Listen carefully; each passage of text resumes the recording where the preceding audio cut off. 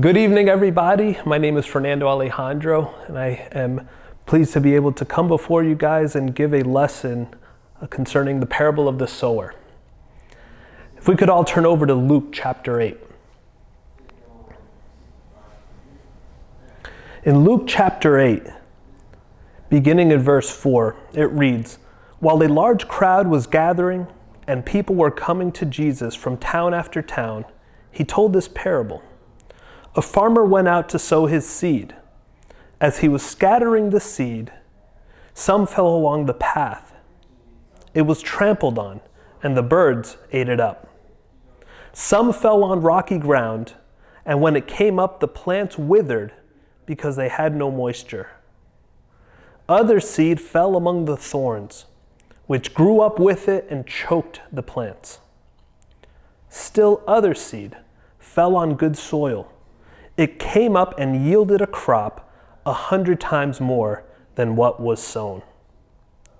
When he said this, he called out, "Whoever has ears to hear, let them hear." His disciples asked him what this parable meant. He said, "The knowledge of the secrets of the kingdom of God has been given to you. But to others I speak in parables, so that though seeing, they may not see, though hearing, they may not understand." I want to take a moment and pause here. Within this scripture, Jesus is telling this parable. He's speaking about these seeds that fall on different types of soils, and each soil represents something different. And each one of these soils is a teaching that we can draw knowledge from, and certainly we can draw truth from that God is teaching us. But I want to focus in at this moment on the statement, "The knowledge of the secrets of the kingdom of God has been given to you," as stated in verse 10. It's incredible to think that what Jesus is talking about here, he is calling a secret of the kingdom of God. And not just that it's a secret, he's letting his disciples know that, hey, you guys are privileged to hear the truth about God's kingdom. And to you, I will explain the knowledge of the kingdom of God, the knowledge of the secrets of the kingdom of God. And to all others, I'm going to speak in parables. And it makes this statement, he's quoting from Isaiah chapter 6, where he says, "Though seeing they may not see, and though hearing they may not understand." And when I think of that, I of course consider just the amazing privilege it is to know that we can know God's plans, that we can know his heart, we can know his intention, that his word is available to us for us to know and to follow, that we can implement that into our lives. It's no secret that he's keeping from us. In fact, he's revealing to us everything that he wants us to know. He is close, and he wants us to be close to him. But whenever I've read that passage, the quote from Isaiah that Jesus has there, it's always kind of tripped me up, because it almost sounds like he's saying, I don't want people to know the truth. I don't want people to understand. And I want to explain a little bit about this confusion that I had. And to do so, it really hinges upon understanding that Jesus is quoting from the book of Isaiah. You see, in the New Testament, when you see these Old Testament quotes, when they're quoting from another book of the Bible, and especially throughout the Gospels when we see this, what is going on is that Jesus is trying to call us back to a moment in the past, in history. And he's trying to say, hey, there's something about that situation in Isaiah that parallels to this moment here. And if we want to understand the moment that is going on now, we need to understand what was going on back then as well. And so when he quotes Isaiah chapter 6, he's giving us a context to look into. He's giving us a story to look into. And as I read through that, going back into Isaiah, I saw something that happened right before these words were spoken to Isaiah. And in Isaiah chapter 5, there's almost like a second parable of the sower. It's a different type of parable of the sower. And I'm going to read that for you today. It starts in Isaiah chapter 5 in verse 1, where it reads, "I will sing for the one I love a song about his vineyard. My loved one had a vineyard on a fertile hillside. He dug it up and cleared it of stones and planted it with the choicest vines. He built a watchtower in it and cut out a winepress as well. Then he looked for a crop of good grapes, but it yielded only bad fruit." Jumping down to verse 7, it says, "The vineyard of the Lord Almighty is the nation of Israel, and the people of Judah are the vines he delighted in.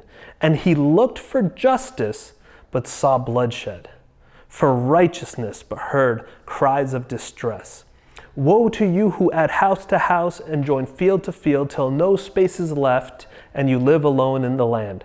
The Lord Almighty has declared in my hearing, surely the great houses will become desolate, the fine mansions left without occupants. A 10-acre vineyard will produce only a bath of wine, a homer of seed will yield only an ephah of grain." So what's going on here? Well, in this telling, God is telling the story of a vineyard that he plants. He's using this analogy that I've cleared out this vineyard. I've cleared out the rocks out of the soil. I've planted the choicest vines to grow up. And as I've planted this, I expect to be good fruit. I came back expecting there to be good fruit, but I only found bad. And then when he jumps down and starts explaining it, he says, look, I created the nation of Israel. I gave you guys my word. I gave you the righteousness you were to follow. And yet when I looked down and I was looking for justice, I saw bloodshed. Instead of you guys upholding my law, which I called you to do, you abandoned that to shed blood. And not only did you do that, but as I looked for the righteousness, the standard of holiness that I gave you, I looked for that, and instead I heard the distress, the cries of distress. People being wrong, people being sinned against. And when you look at Isaiah, it's rich with explanations of just how the people in power had turned their back on the poor, on the widows, on the orphans, the people who are most vulnerable and needed protection. They were the ones being exploited. And so God says, where is the justice? And what he's doing here is he's looking at them and he's telling them, I expect obedience to my word. So when we get to Isaiah 6 and Isaiah is saying, hearing they don't hear, seeing they don't see, they won't understand. What that quote is all about is God is telling Isaiah to tell the people that they've ignored my word, that they've gone out, they knew what my word said, they heard what my word had to say, but they've turned their back on it. So now they no longer hear it, they no longer see it, they no longer understand it, and now the punishment is coming. The judgment was coming in Isaiah. So when Jesus parallels this in the time that he's speaking in now, he's quoting from Isaiah. This is a moment where the people hearing this, his disciples hearing this quote, they are alarmed. They are shocked. This is one of those attention grabbers, and it's meant to produce a little bit of alarm in the hearers. Because this parable, the parable of the sower in Luke chapter 8, it's about God's word and his expectation for obedience. And that is at the base of all of this. And what upholds it is the words that we hear, what we learn from God's word. What we do with it is entirely within our control. And it determines really which way that God's word is going to grow or not in our life. And so the question becomes, are you bearing fruit by using God's word? Or perhaps more succinctly placed, is God's word bearing fruit in you? And this is what we're going to explore in this lesson. And the way that we are going to approach this, we're going to split this up into two separate lessons. We're going to look at the we're going to look at the seed that falls on the hardened path. And then in the second part, we're going to look at all the seeds that bore fruit, that took root, and see what teachings and encouragements and corrections we can learn from that. But today, I want to focus in on two key ideas. The first being that God expects obedience to his word, and two, that our heart, the condition of our heart, and in particular, whether our heart is hardened or not, that is going to determine whether or not God's word will take fruit in your life. And so this is the question I want us to consider as we go through today and as we go through next week's lessons. We need to consider that question: is God's word bearing fruit in my life? Continuing on in Luke chapter 8, in verse 11, it reads, "This is the meaning of the parable. The seed is the word of God. Those along the path are the ones who hear, and then the devil comes and takes away the word from their hearts, so that they may not believe and be saved." For a long time as I read this, I always sort of believed that this did not mean me, because I'm like, well, I already believed. I already followed God's word. I already was baptized, and therefore I am saved, and therefore I can't be hard of heart. But the more I think about the context of it, Jesus is speaking to a group of people who showed up specifically to listen to Christ speak. This means that this wasn't an irreligious crowd. These were people who were largely believers of God. These were people who came out to be within a community of faith and to listen to a preacher speak God's word. So these weren't unbelievers as we might think of them.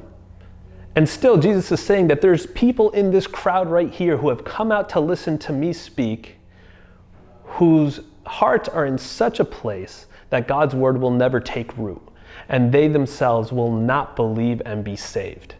And that gives me some pause, because it makes me consider, wow, God's standard is that his word needs to bear fruit in my life. It needs to take root. And if that's his expectation, then I can't just be so quick to think that I'm fine without considering, is God's word bearing fruit? And so I also have to consider with that, is my heart hard? And when I thought about this question, I thought about, well, what are some signs of a hardened heart? And I think of how the hard heart is entirely unreceptive to God's word. And what does that look like? Well, are there parts of God's word that you simply will not obey? There are some difficult things that God calls us to do, some things that are uncomfortable. Sometimes we're called to be open. Sometimes we're called to share our faith. Sometimes we are called to act on behalf of one another and look after each other in a sacrificial way. And sometimes these things that we're being called to do can be uncomfortable, and they can be a sacrifice. And yet God's word still calls us to them. And so, are there parts of God's word that we look at and say, I'm just not going to do it? Not that we wrestle with it, not that we take the passage and we say, this is tough, but I'm going to obey. Not that. I think all of Scripture is meant to be wrestled with. But the question is, are there parts of it that we simply will not do? This means that God's word cannot take root in your heart. We are picking and choosing what we want to follow, and that is certainly not the expectation that God had. Another question is, do we hear God's word? Do we hear sermons? Do we hear teachings? Or even in our own quiet times, do we see God's word and yet draw nothing that we can implement into our lives? If all we do is hear and listen and read, but never find anything that we can implement or change or grow in, then God's word is not taking effect. It's not taking root in our lives. And we need to make sure that we're not those who just hear and consume, but never grow and never understand. A good question to ask is, can you be challenged by God's word? What I mean by this is, if I proclaim to be a follower of Christ, and another follower says to me, hey, I see something in your life that doesn't match up with God's word, and they present to me God's word and show me this is what it says, am I able to look at that and say, you know what, I need to change, and then set out to repent in that change? Or am I closed off to any input in my life? Do I get defensive, not at the person, but at God's word? And this is a sign that our heart is hard. And I think a big one in this day and age is simply, are we willing to change our beliefs to match God's word? Or do we bend God's word to match our beliefs? And this can happen when the standards of righteousness that we are called to live by run against our own desires. And we can want to implement sin into our lives. We can want to engage in sin, but we don't want to feel guilty about it. So we take God's word and we start to bend it. Does it really say this? Is it really this strict? Oh, there's always grace. So if I give in to sin, God will just forgive me. And we're bending God's word so that we can follow our own sinful ways. And this is a sign of a hardened heart. We're rejecting God's word, and God's word isn't able to take root in our hearts. The question becomes, are we content to hear but not understand? You know, understanding has to do with the actions we take. To give an analogy, I could read a book about karate, and upon closing that last chapter, I could proclaim myself to be a master, but I don't think anyone would believe that to be true. Nor do I think that my mere reading of a book concerning that topic would be enough for me to go and compete on some high level. Instead, I would then need to put it into practice to understand whether the principles I've read, whether or not I can actually do them, and whether I can do them well. And as I grow in doing them, I can gain mastery over that subject. And it's the same with God's word. It really is through our training, through our action, through our doing, that we really know God's word. Otherwise, we're just hearing. We're just taking in information, but we don't understand it. We don't truly know it until it is in action in our lives. And that action will produce the fruit of God's word. And so, this seed in particular begs us to pay attention to how we are receiving God's word. Is it something that we just listen to, or is it something we obey, something that we do? And you know, this hardening of the heart, it can occur gradually. We can start in a place where we accepted God's word, where we practiced God's word, where we did what the word calls us to do. But then over time, slowly but surely begin to abandon God's word, begin to disobey, or to simply just leave it alone and not take the actions. And it won't happen overnight, but over time, our heart can harden. And we've seen this. We've seen people who've been faithful for many years just suddenly up and leave. Except that sudden up and leaving was something that was happening gradually over time. I think of the analogy of a bottle floating in the sea. If you're ever out on the ocean, you see a bottle in the water, you can see the waves kind of tossing it up and down, but it almost looks like it's staying in the same place. You could watch it for a long time, and it almost seems like it's staying in one place. But over time, by the evening, you see it's all the way out in the horizon. And that's how it can happen in our lives. Without being aware of it, we can suddenly just be gone. We can be far gone to the standards that God is calling us to. And this is where we have to take caution and to take account of our own hearts and consider these questions of whether I'm hardened right now. I may not have been before, and amen for that. But am I in this place right now? In Hebrews 2, verse 1, and I love how this scripture puts it, it says, "We must pay the most careful attention, therefore, to what we have heard, so that we do not drift away." And this scripture in particular is an encouragement to start taking stock, to pay attention to the message we've heard, and to take stock of our own lives and say, am I following this now? Is this still relevant for me now?